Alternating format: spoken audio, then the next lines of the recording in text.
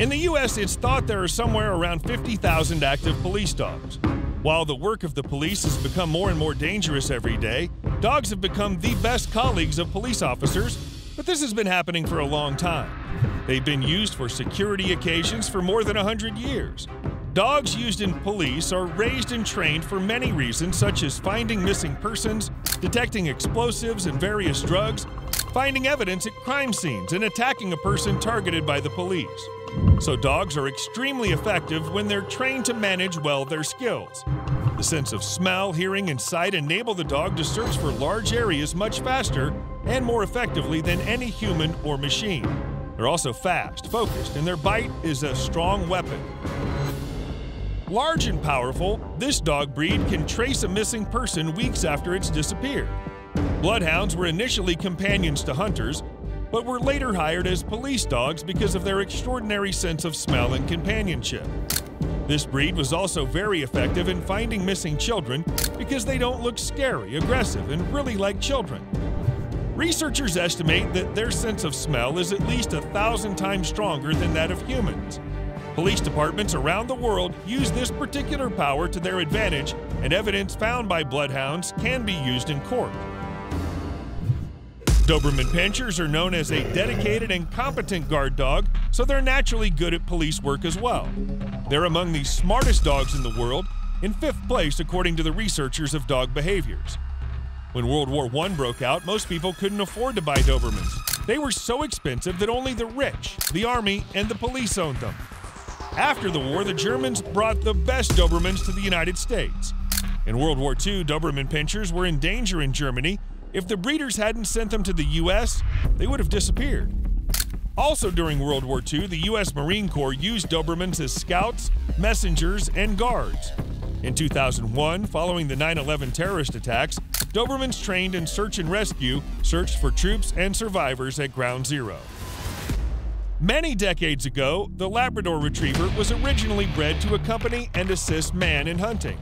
Nowadays, they're also used as bomb and narcotics detection dogs, and they're also among the most popular breeds of police dogs in the U.S. They also patrol airports and ports with their keepers, making sure nothing bad enters the state. They can work as search dogs, sometimes looking for survivors under the rubble after an earthquake or other tragedy. The high energy level of a Labrador makes it a great dog for the police. Their need to exercise, hunt, and be mentally stimulated makes them focused during training. Another reason Labradors make good police dogs is their work ethic. They're very intelligent and have an extraordinary desire to learn and interact, also praying for a task to do. They love to work with people, especially their keepers, and are always eager to have fun, making it easy to use and place these dogs in a work environment. The human-dog relationship is essential when dealing with dangerous situations that have the potential to kill and injure people. Boxers are a very flexible dog breed that served in World War I and World War II as watchdogs and patrols alongside military officers. And this is what they're often remembered for when it comes to the history of their work experience. They were also used as messenger dogs to transmit messages between troops in the war. These dogs are very loyal, consistent, and sociable. The Boxer is very popular and used as a police dog in Germany, their country of origin, but not so much in the U.S. or other countries. The German Shepherds are officially the most used breed as canine officers globally, and it's easy to see why. Because they're one of the most talented and intelligent dog breeds, highly trained and follow orders, German Shepherds excel when it comes to knocking down suspects, whether they're armed or not. They're versatile, and they're also used to sniff out narcotics, missing persons, and search and rescue missions, along with many other law enforcement units. They aren't only trainable, but they're also strong, fast, and very loyal. Just about everything that makes a perfect canine police dog. In recent years, another race has become a strong competitor of the German Shepherd in police work. The Belgian Malinois is the most popular breed in the military and police. They're mostly used in airports, train stations, and subways. Because of their perfect sense of smell, their sharp nose is able to find drugs and bombs. There's one more reason why the Malinois is used as a police dog. He has a strong defensive instinct. Dogs of this breed are very loyal to their owners. Belgian Malinois are not normally aggressive, however, they can be taught to serve and protect their owners and go as far as aggression. The Belgian Malinois is very vigilant, which is why he's perfect for police work.